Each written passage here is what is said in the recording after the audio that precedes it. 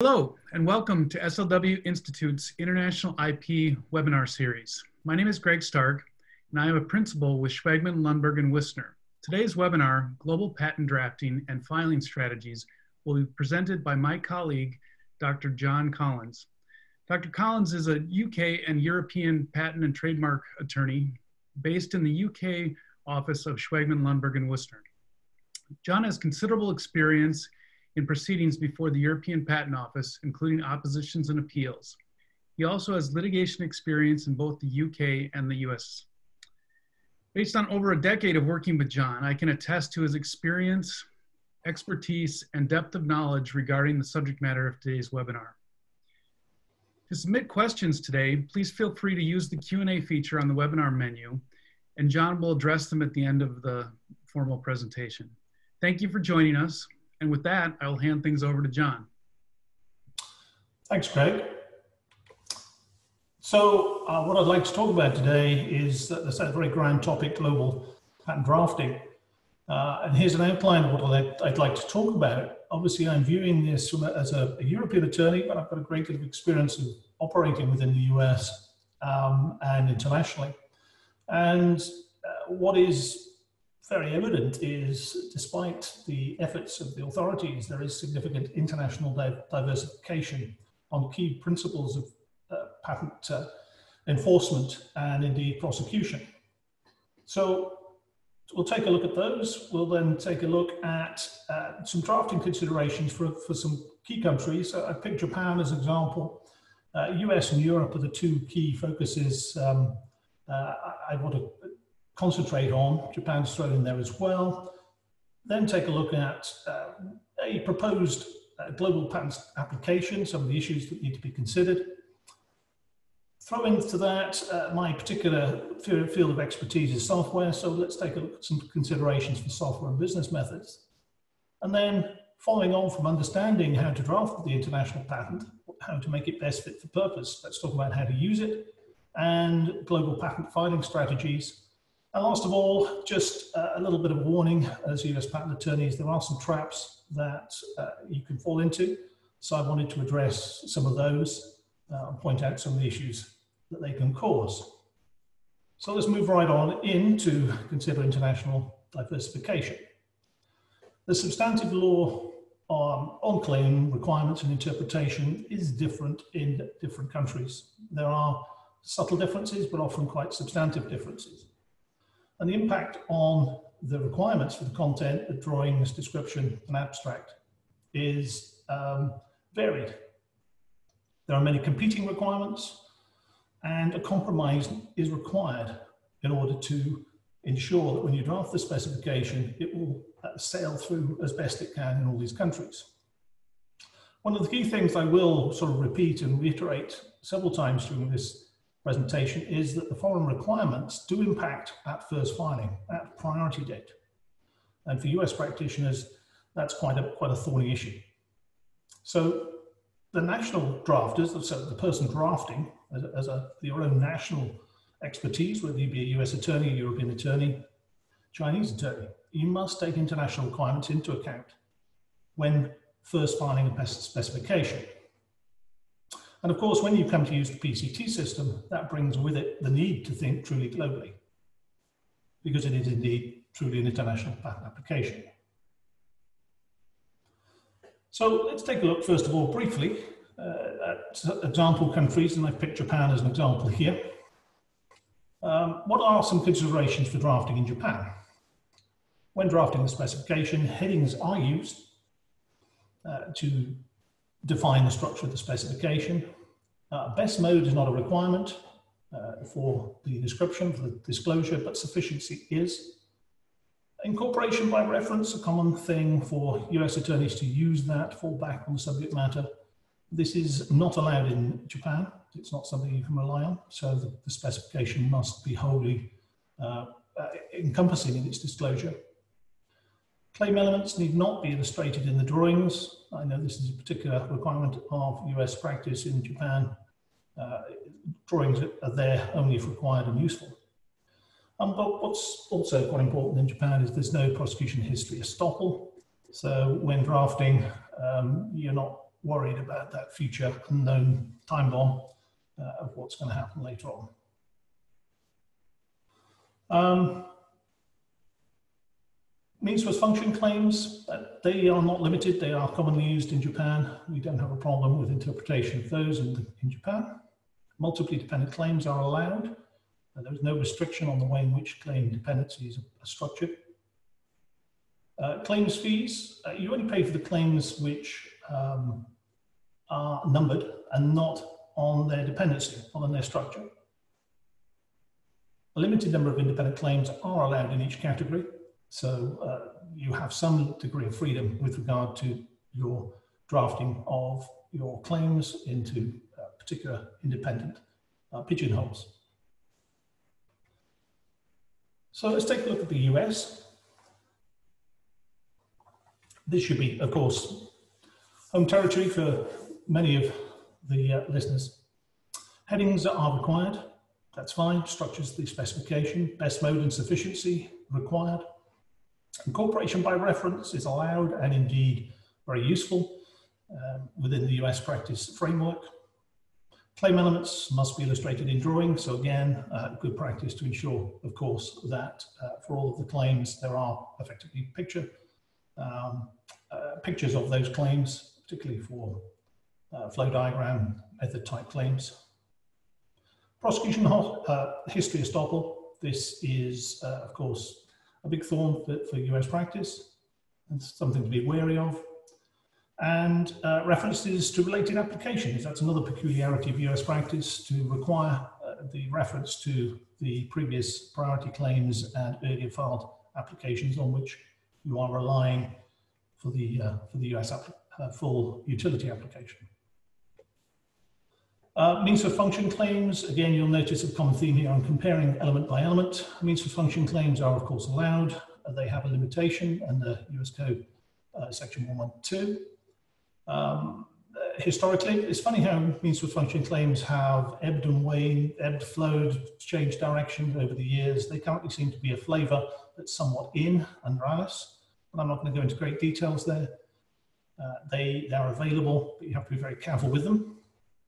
Multiply dependent claims are allowed, but not if multiply dependent, but then you're paying fees dependent upon the claim dependency, not simply on the claim numbers that you have, and that can be expensive. A large number of claims are generally a good idea. Your litigation team will be telling you as many claims as possible, please, lots of independent claims. However, the USPTO have placed quite a considerable restraint on that, a constraint by way of claims fees. And therefore, most applications these days fall towards 20 claims and 3 independents, simply for financial reasons. Relatively broad scope for amendment after filing. This is quite an important thought, which I've put a placeholder here for, because when you're drafting an application in the US, you are later able to have quite a degree of freedom in the way in which you amend the specification compared to other countries, and particularly Europe. It's one of our biggest problem areas.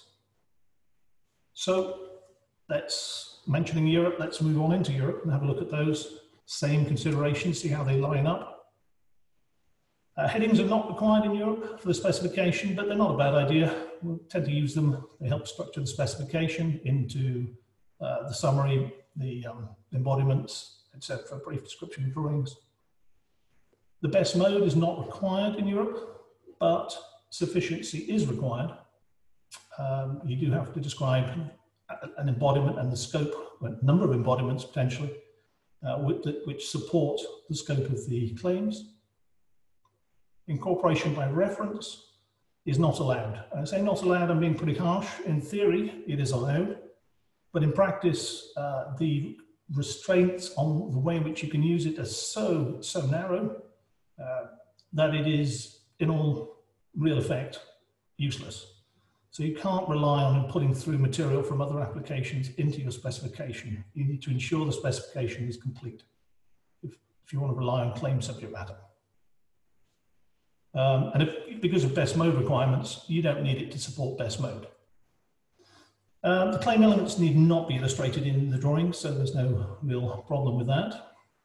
And we have no prosecution history estoppel. And indeed, I think for many US practitioners, the habit we have in Europe in order to argue for inventive step is quite strange.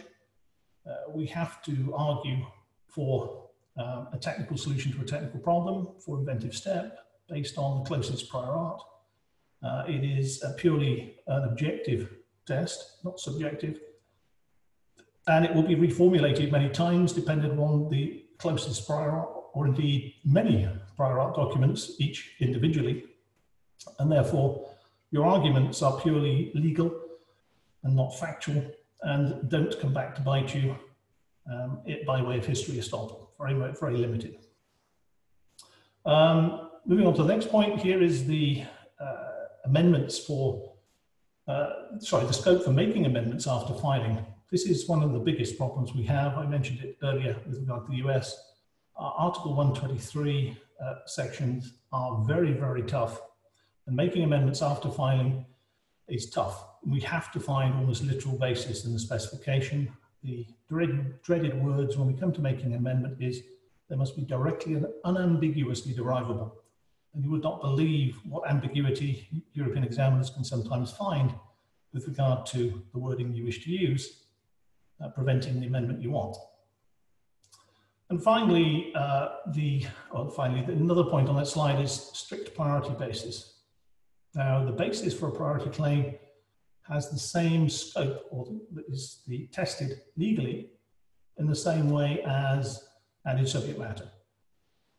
If you have a claim and you want to claim that to reach back to claim priority, the scope of the claim must be directly and unambiguously derivable from the priority application, from this disclosure in the priority application, not just the claims, whatever's in there, the complete disclosure.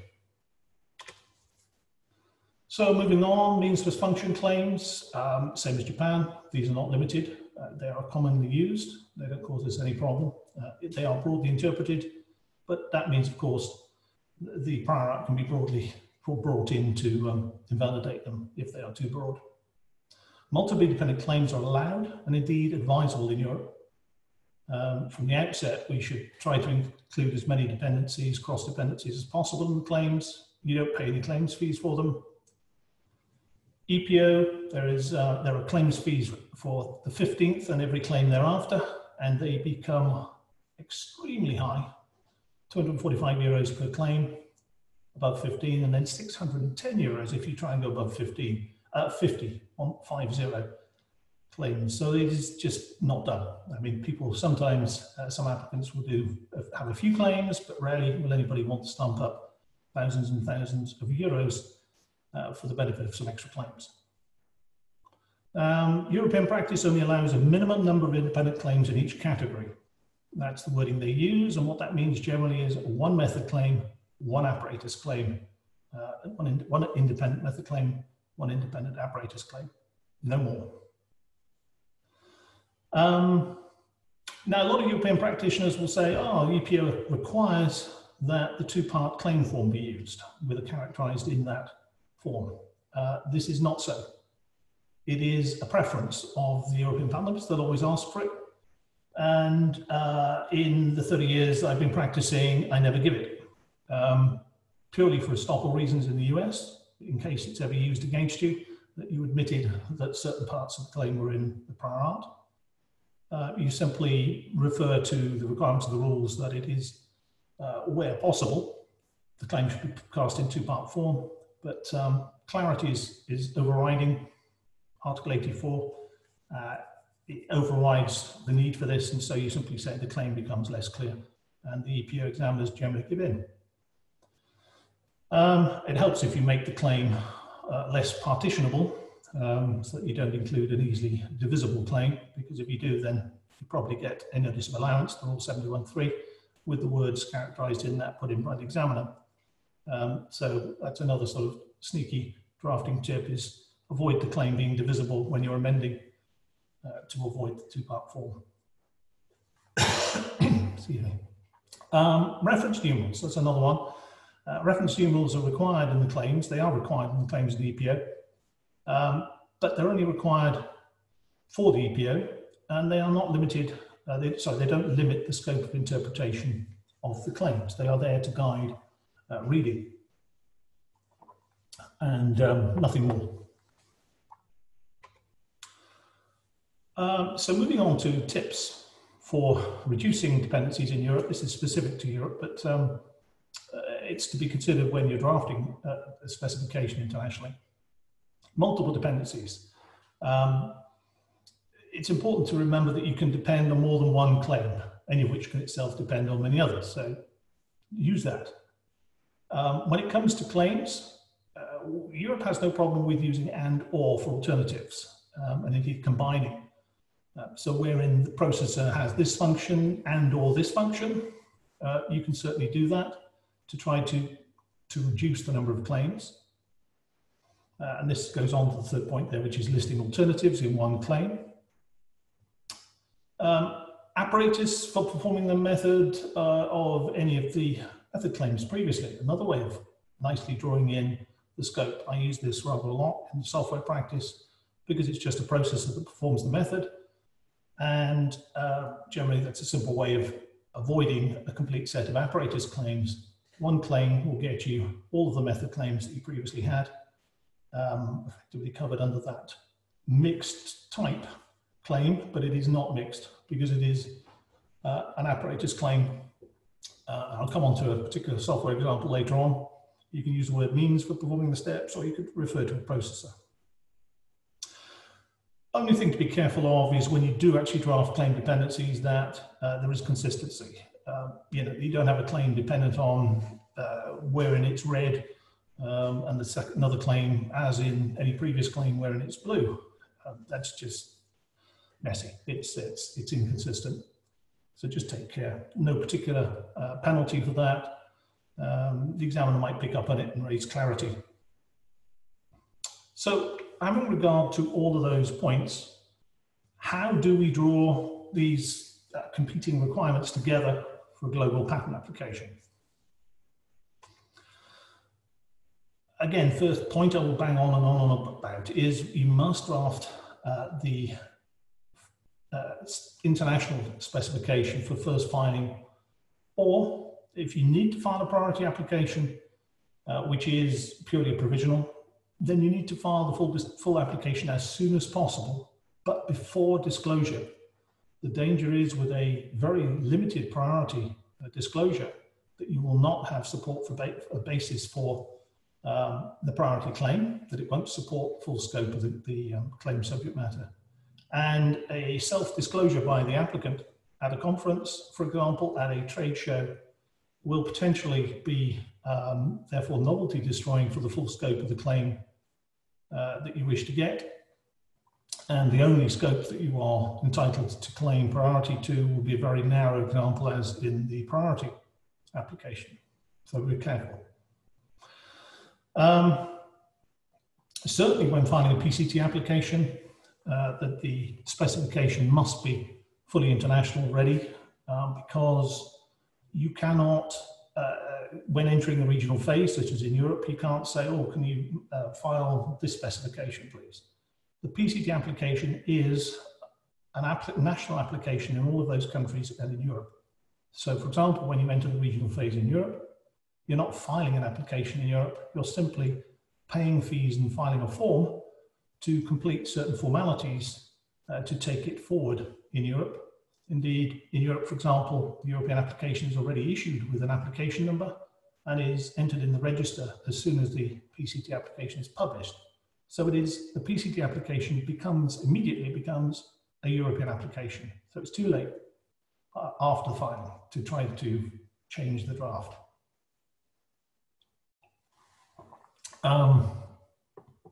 So the specification must be sufficient and best mode. Of course, you need to consider the worst case scenario, the US, making sure that you do meet the best mode requirements. Headings, use them. They're a good structure. US wants them, needs them, Japan needs them. Okay, in Europe, that's fine. Incorporation by reference. Now, bearing in mind looking over your shoulder at best mode, yes, okay, use it, but beware that you cannot use it for essential material required to support the claims in many countries like Japan and like Europe. So use incorporation by reference very carefully, and only where you think it might help you in the US. But remember, it's ignored effectively in other countries. Another one here is my favorite here is patent profanities. There are certain terms that should just never, words that should just never appear in a patent specification. Or at least you need to use them very carefully and knowingly. Words like essential, preferable. This is commonly has been used historically, and I'm afraid UK practitioners, certainly ones that have used this often, and some still do. If it's preferable, for example, the examples of subclaims, dependent claims, wherein, oh, it's preferably this and preferably that. I've had European examiners saying, well, if it's preferable, please put it in claim 1. So beware, it's a term that's used in a trite manner, I think, without rethinking why you're using it. Again, of course, the invention, we all know we have to be very careful about what the invention is. The invention in European eyes is claim 1. That is the invention. And if you say something is the invention, then the examiner in Europe will ask you to put it in claim 1. Required goes without saying. Aim and object. These go towards meeting the essential goals of the patent specification. If your claim doesn't meet that, in Japan it can be a problem. Indeed, even in the US, it's a bit harsh, but it can be considered inutile if not meeting the objectives. And again, in Europe, the examiner will say, but the aim, you clearly state the aim and the objective is to do this, and therefore, in order to achieve that, all of those features that you've said are embodiments actually are essential. Put them in claim 1, please. So be very careful about the terms you use, and these, say, globally put under the term patent profanities. Be careful. Yes, to meet the US requirements, yeah, include the references to related applications. This does no harm. We can take it out in other countries when we don't need it, but put it in, it helps. Right, the next point here is very, very important. Just providing scope for alternative embodiments. You put a nice broad claim in, and you want to support that you really are entitled to that scope of claim. If you simply include a very narrow embodiment underneath that, even if you have described some claims, or sorry, included dependent claims, you have no structure underneath the claims, apart from a very narrow disclosure, to support the scope of the claims. Ideally, you should describe a number of embodiments in detail, describing alternative components, but only once you've described an embodiment. The practice in the US that is developed recently over the past few years, using optional extras all the way through. In this embodiment, it may be this, it may be that. It may have an input, it may have a port, it may have something. All the way through, the specification doesn't actually describe an embodiment. It simply describes a bucket of bricks, a bucket of Lego bricks that you could build a house with, and says you could use any of them, if you like, to build something. The EPO can get pretty snarky about that and put up an objection that it's unclear. The specification doesn't include any description of an embodiment. It's simply saying it could be a lot of things, but doesn't actually say what it is. And it's quite difficult to fix. It's better to describe an embodiment and then talk about, after describing the embodiment, what the alternatives could be. That way you meet both the requirements of a clear embodiment plus intermediate positions, and you can describe generalized embodiments, generalized positions afterwards.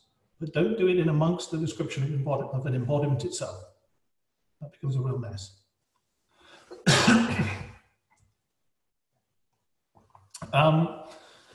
Yes, so the next point is describing the technical features of the invention. You need to describe technical features.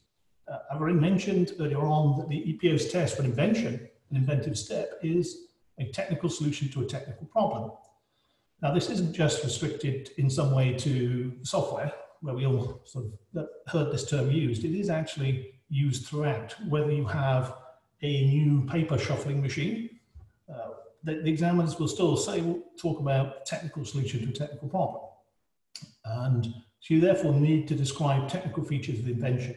So when you're working in software or business method inventions, as we'll discuss in more detail later, you need to ensure that you do talk about the technical nature, the technical components of the invention.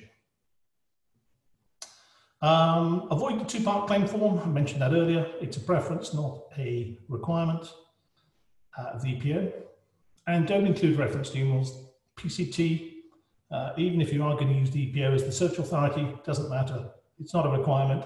These can easily be added later. This causes us no problem. It's part of our normal sort of practice as European attorneys to add reference numerals later when required. Means plus function claims and non-means plus function claims, ideally, include them both. Now, of course, this does bring on issues of how many claims you've got. You know, are you paying claims fees? What type of application are you filing? We'll come on to the strategies in a bit later.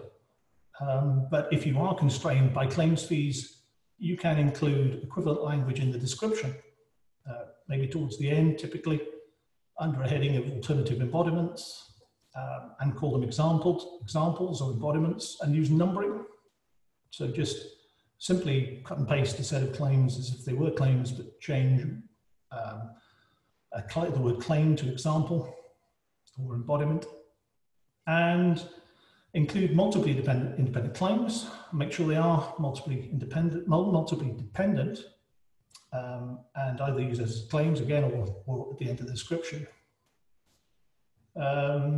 Include general claim language, and that's means for function language. I know in the US it's a bit concerning as to whether you start using that in the description, as to whether you start stating you're not, or sorry, being concerned you're not describing structure for the function. But if it's at the end, even if it may not be useful in the US, it will be very useful in other countries to support amended claims. Beware the impact of EPO claims fees, well, indeed US claims fees as well, of course, and restrictions on the number of independent claims. So moving on to some special considerations for software and business methods. These do create additional requirements and problems. So I wanted to spend a little bit of time talking about each of the country requirements. Japan, briefly, their laws defined as a creation of technical ideas using natural laws.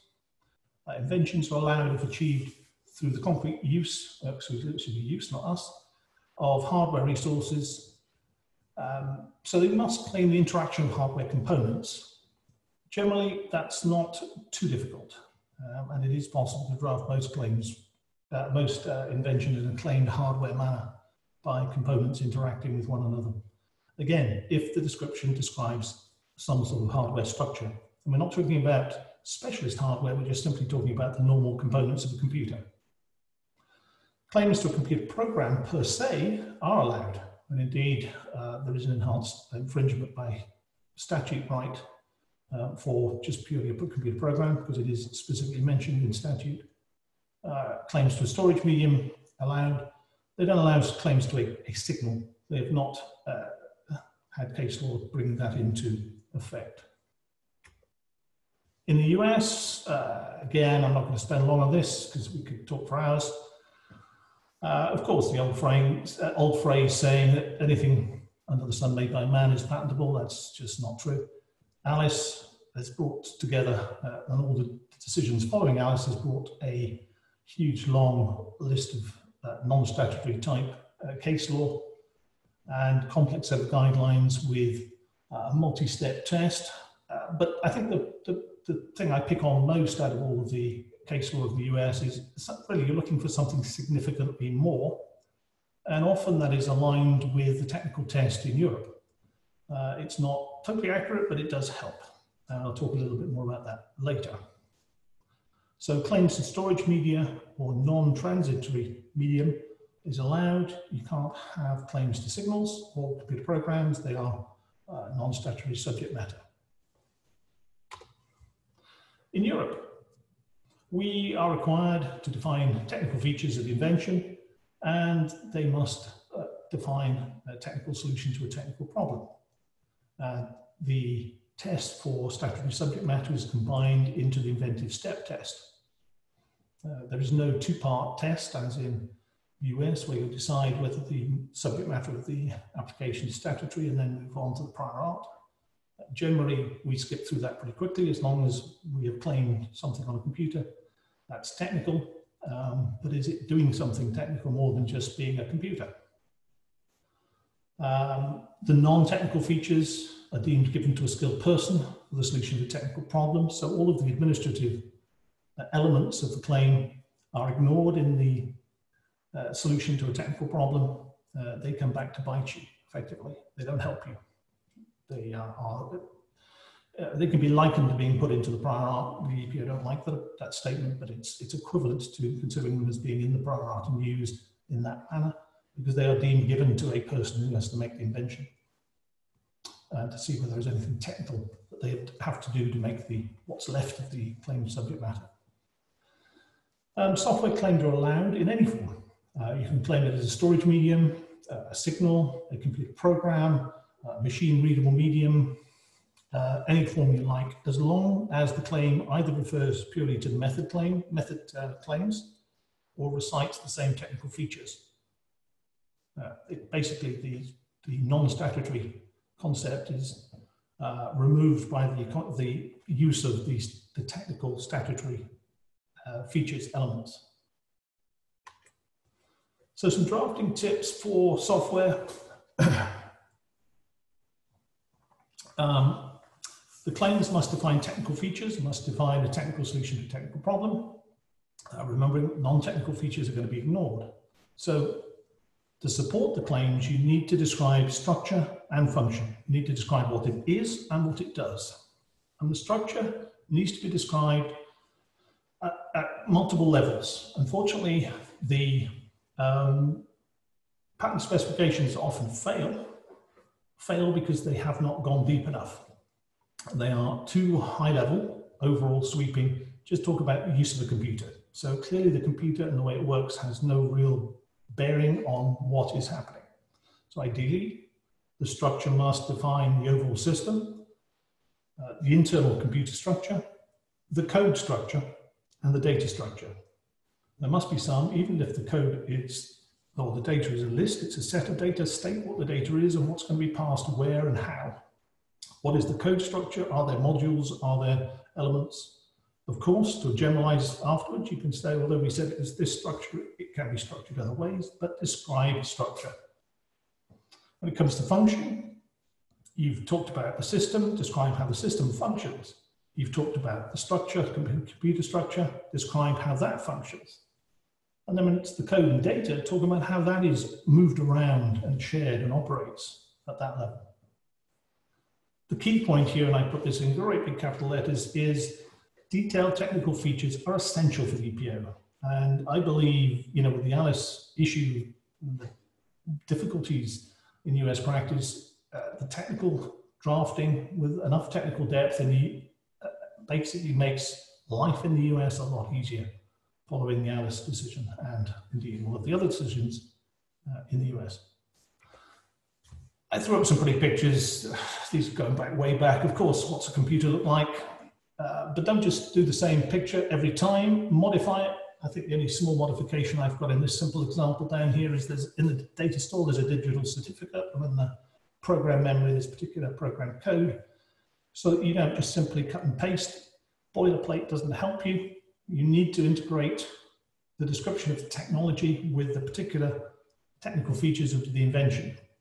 On the left-hand side, again, obviously this is a very business method-y concept. We've got bidder terminals, seller terminals, so this is some sort of bidding, selling system, auction processor, but it does show a particular structure at a high level. When it comes to function, again, these weren't all taken from the same specification necessarily, as I recall. Different types of flow diagram. There's a very simple linear flow diagram, but it should be made as a description of what the computer does and not what the user does. So it's a function of what the computer is doing. And on the left-hand side, that is a little bit more high level, at a functional level, but include them.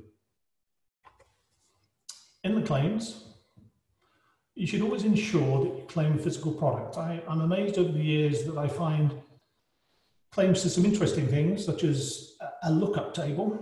I've had a claim to a stack or a heap. What is a stack or a heap? It is a concept that is executed within a program. Similarly, a lookup table is a set of data, but again, it is not something physical. It will be in physical form when it's on a product, such as a medium, but not in those terms. So claim something real and tangible. Of course, you've got clients and servers, you've got a transmitter, receiver, a plug and a socket. Sometimes there are components in a system which require two ends, client and server. And in that case, there is a justification in some cases for claiming, having more than one independent claim to each part. So you can try to enforce the patent for infringement by a single infringer in a single country. So no multi-party infringement, no contributory infringement. You want to be able to enforce as far as possible against a single entity in a single country. You need to be able to claim the client apparatus, the client method, a client computer system. Then you need to claim the server apparatus, the server method, and the server computer program. And sometimes even the EPO examiners need a little gentle persuasion, but they will accept them. It does become challenging when you have a limited number of claims, but ideally you want to cover all of those elements. A useful shorthand. This is for Europe, but it is something that is worth bearing in mind because we're talking about putting things into the specification, which is helpful from the outset.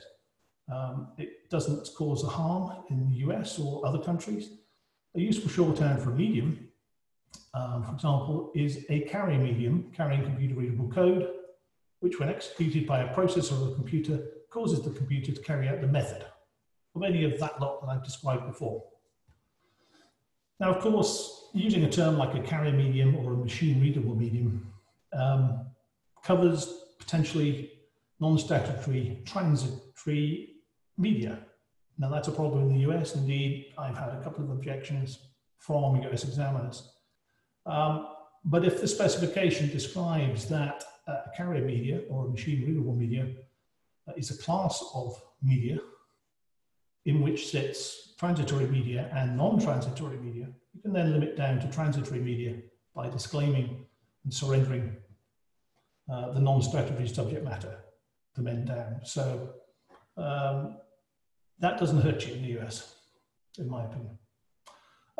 Another tip for the US, for Europe, is you can do this for system claims as well.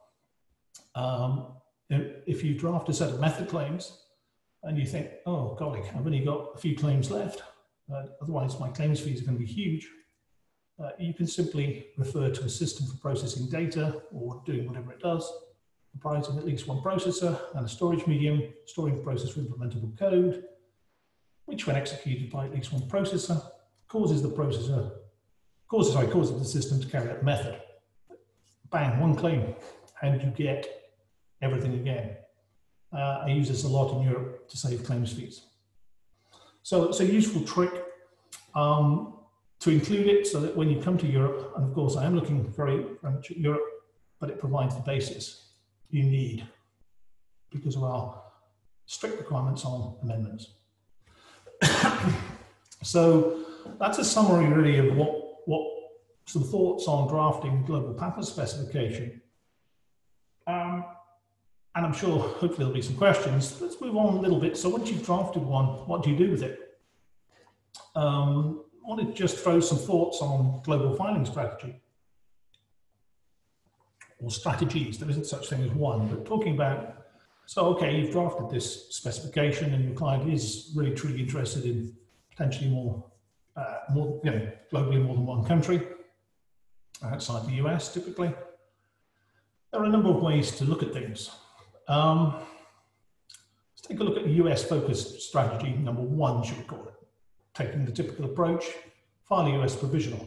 I would urge that you actually try, as best as possible, to file a provisional as a full utility patent specification, even if you file it as a provisional.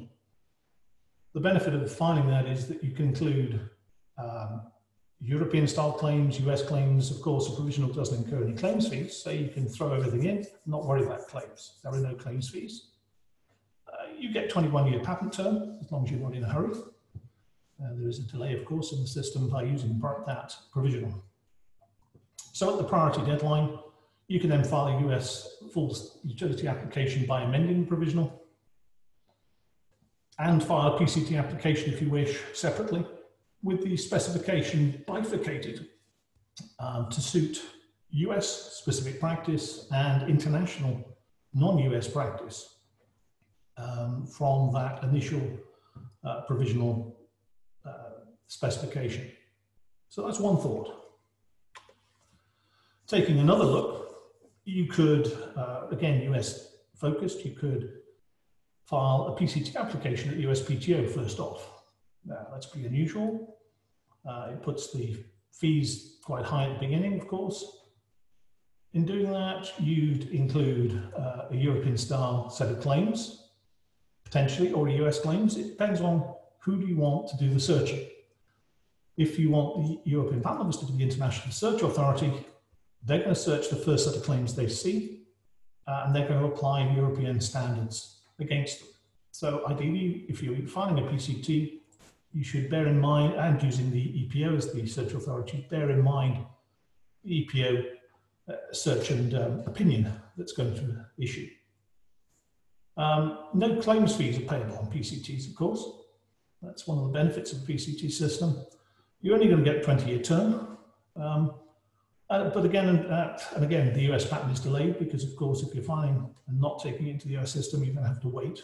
Well, you can wait as long as you want for the 30-month term. At national phase, you can then make the necessary amendments in the US to reduce the claims and avoid the subject matter that you don't need. And for the EPO, you can do the same thing. You can delete the material you no longer need. It's not caused you any problem, but you just don't need it anymore. That's strategy, the second way of approaching things. A third approach,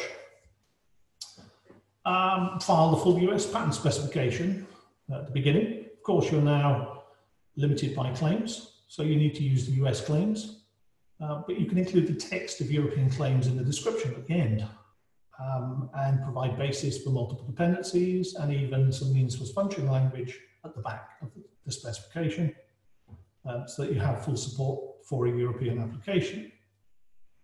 The benefit of that, you get a full 20-year, you only get the 20-year term, but the US is not delayed. You're straight in there with the US processing. At the end of the priority deadline, you can then file a PCT application, or indeed avoid the PCT system and go straight to national applications by amending the claims to replace the US claims with the European claims. For example, I'm thinking of Europe, but it could be whatever. You've got the basis in that US application for the type of format of the claims that you want in other countries. I've put in here a European focus strategy, just as something different to look at. If the client really has a key need looking at Europe, you could file a full EPO application, or indeed a national application at the UK, Germany, France, wherever. Generally, Germany or UK are the typical targets that you might go for. Benefit of the UK, of course, is no translations and very low fees. But you file the application in the EPO or US first, using the European claims first, because obviously they're going to be reviewed, examined, and searched in accordance with European practice. And you can put the US claims again either at the end of the claims or in the specification. If you're filing the EPO, you've got claims fees to worry about. If you're filing in the UK IPO, for example, well, there are claims fees, but they're negligible, so you don't have to worry about those. 21-year patent term now for the US. But the US patent is delayed that way too, either because you go nationally from the European or via PCT, or whichever way you go. So at the priority deadline, you can file the US application by amending the claims, reducing the dependencies to suit US practice, or file a PCT application for other countries. Again, you could just delay further in the US using the PCT system and delay the amendments of the claims until the national phase.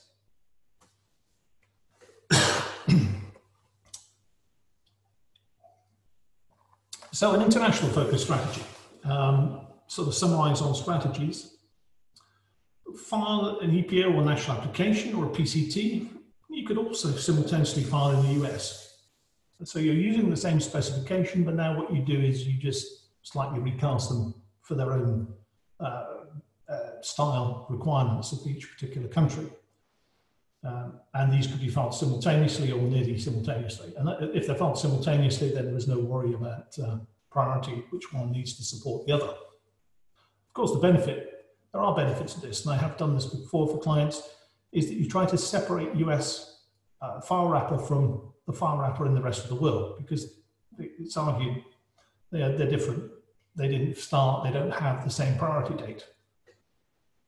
It allows the specifications to be tailored. So avoid finding, they can be completely separate, and it avoids means plus function claim, meaning, or any other potential leakage of file wrapper estoppel. It avoids delays in the US, and of course, if you have a separate PCT application, if you wish to, you could of course still use that to enter the US national phase 30 months later and sort of spring out of that one. But the danger of that is you've then sort of entered the US and broken that natural barrier between the foreign content and the US content.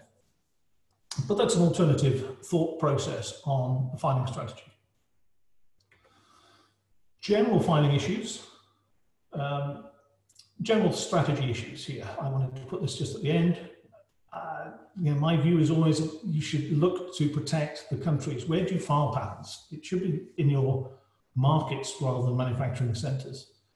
If you block the markets, you block importation of the manufactured products, particularly when you have customs assistance, as you do in many countries. But when you have a very key known manufacturing center or manufacturing competitor, yes, of course, it may be more effective to go to look for patent protection in that country. The issues you need to consider, of course, are cost versus value. Do you file? That goes without saying, really. Why bother filing? What's the cost? What's the potential benefit?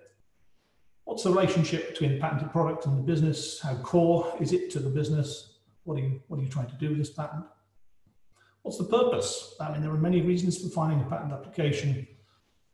Protective, it could be improving market position, it could be actually slightly more aggressively significant to a competitor's business, it could be a defensive position, and of course you could be looking for licensing revenue.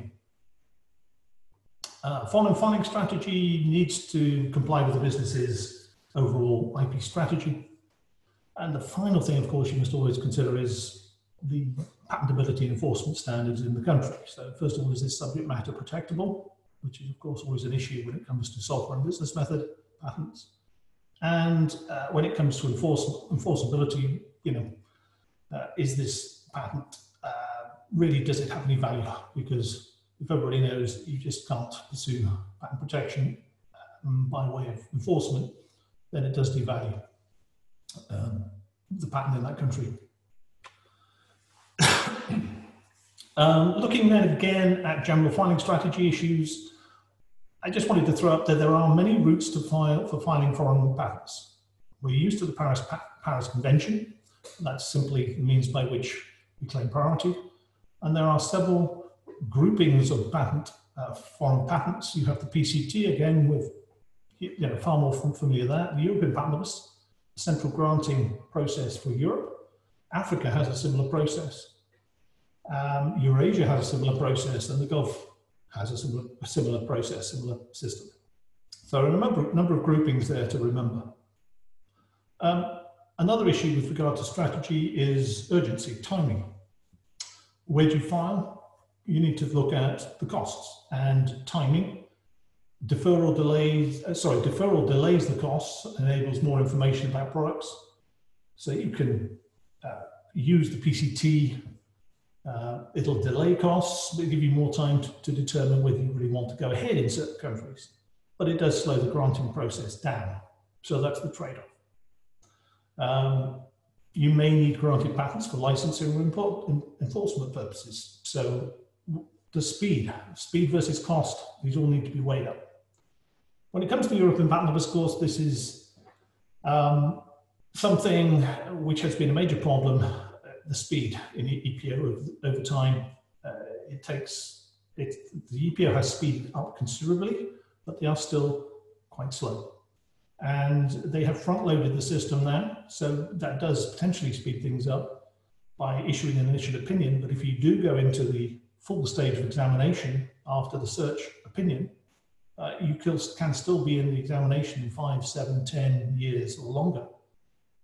They are removing some of the old delays, but I am currently dealing with a case I've got all proceedings next month on, which is 18 years old. So there is an issue with speed. And sometimes national filings may suit you better with regard to speed and cost and looking at your targeted filing strategy. So, okay, last topic to talk about are the traps, the danger issues. So hopefully some practical thoughts here. US practice allows continuations and continuation in parts. These are really dangerous unless you take care, because of course you can lose the priority claim. European application, the Paris Convention requires a foreign application, such as Europe, to be filed within 12 months of the first application for the invention anywhere in the world. So the first filing date starts that. A continuation doesn't allow you to regain that 12-month period. When the earlier application publishes, that acts as prior art against you. So you can actually shoot yourself in the foot by trying to file a late priority application. A continuation in part is a different beast. There can be significant material in a continuation part, which may arguably be a new invention, and therefore there may be a basis for a claim to priority for that new subject matter. But it's only the new subject matter which has a basis for being the new invention, and set the clock again. So other issues and problems are reliance on provisional. Again, I'm going to hammer on that point again. Provisional specifications. The strict basis for priority, almost literal wording is required. And if there is an intervening disclosure by the applicant after the priority date, but before the filing date, the applicant can validate the patent by their own disclosure. That's an issue. Reliance on the amendment. This is on the same slide, with the same problem. Strict basis for amendments later on. We often get asked, can you make this amendment? And we have to find the wording in the specification. We're not allowed to pick and choose between embodiments. We have to find a very clear disclosure which sits in one place and not scattered across the specification for the amendments. John? I'd like to interrupt real quick, just because we do have a number of questions, and we're about 5 minutes from the end of our allotted time. So just 2 slides. Let me just quickly click this one. Yeah, sure. 2 seconds. It's literally 2 slides. Where was I? Yeah, novelty, EPO considerations, grace period. We don't have one. Confidential, secret, prior use, not prior art. There's no grace period. Yeah, beware of your own disclosures. Last 1 slide. Patentable subject matter, already talked about that. What I haven't mentioned is surgery or therapeutical methods, not patentable in Europe. Be careful, that's another area of subject matter. Patentability to be wary of. And summary, which is what I'll get to. Strategy, depending on the focus. Strategy 1 has some advantages. Horses for courses. First application must be good, and recommended that you have some help from foreign attorneys to get you through that. Beware the traps. And if you really want to go into it in some detail, there is a full detail. This subject matter has been gone through in great detail in a book chapter that is published by BNA. So thank you. Yes, I knew I'd be pushing for time. So please, Greg, have we got some questions? Excellent. Well, thank you, John. That was super informative, and I think the number of questions indicate there's a lot of interest. So we'll jump right in. So we have a question from Bernie Greenspan. He's had some experience where use of examples in the U.S. to house experimental results has raised objections in the EPO with reference to those data to support a claim. He's looking for comments on your experience with anything like that. Examples. I presume we're talking about numbered examples that look like claims. It's hard to quite understand what the problems were. I've never seen a problem with that if there is an explicit claim type language used and just simply replace the word claim with examples. They literally support what you're looking for. This may come through from using the word examples in a different way, maybe in a different technical field. I'm not quite sure. Maybe you can, someone who was that, could spring back with a clarifying question. I'll come back to that towards the end if I get time. I'm Sure. not quite clear why there should be objections to that. So next one, does the EPO permit single element means claims? Yes, I gave an example in there where you can simply refer back to means for performing the method. Yes, is the answer. I have had that allowed. And if all the technical features are recited in the method, then simply means for performing the method is allowable. But again, you can't suddenly introduce that later on. If the wording wasn't used in the specifications filed, the examiner may say that's an overgeneralization. The only means you had before was a processor and a computer. Now, maybe you've got some quantum thing that I don't know about that you're now covering by any means. So yes, potentially, but again, it has to be, that language would need to be in the specification at the beginning. So a system comprising means for performing the method of anyone who claims 1 to 20, I have had allowed. Yes. Okay, so next question. There are requirements for technical, or are the requirements for technical effect less stringent in national filings in Europe compared to EPO examination? Okay, I'm going to pick on just the two, the big three, France, Germany. This is the topic of a separate presentation, but unfortunately the UK, I can only say is the toughest and very difficult to get software patents allowed in the UK. Unfortunately, you end up going around in a sort of catch-22 situation. They just say it's just software. Germany is a lot more lenient, only in that they don't discount all the non-technical features. They do look at the whole of the invention. So they don't throw away the non-technical features. They give you a better reading of your claim. And France, well, France is a bit of a lottery. They traditionally don't have an inventive step test, so it's a registration country, and therefore, yeah, litigate there and find out. It's really interesting. There's decisions going both ways there as to which way. There have been some very lenient decisions on technical subject matter, but there's also been some harder ones, so it's rather hit and miss. So you've got three different areas, ends there. The UK, very difficult. Germany, a lot better. And France is a bit of a mixed bag. Great. Great. So Bernie did provide a little bit of a additional color for his examples question. So in life sciences, experimental data can be reported under a heading of examples. Okay, examiners appear to dislike referring to results in those experiments as support for claims and amendments. Yeah, no, I thought that's where you might be going. Yeah, that's the problem with the use of the word examples. Yeah, examples in the life science field are purely sort of the results, are the experimental results field. I'm talking about using examples as meaning just a different need for the word embodiment or claim. So yeah, we are talking about somewhat different things there. And yes, in life science, if you're trying to rely on examples, the subject matter from your experimental results, basically, to support amendments, you can get into difficulties of support, particularly when you are trying to extract features. Again, you're cherry picking a particular feature from that example to support a sort of an intermediate position from the breadth of the claim to, should we say, the full details of that experimental result, or the particular formulation or equipment that was used for that experimentation result. So that can cause you a problem. Yeah, so let me make it quite clear. When I use the word examples, I'm talking about just using that as a word, another word for an embodiment, to avoid the word claim. Because if you use the word claim, so in the description, the examiner's going to start, or the EPO will start charging you money. So don't list a numbered set of things at the end of the description and use the word claim. Just use another word.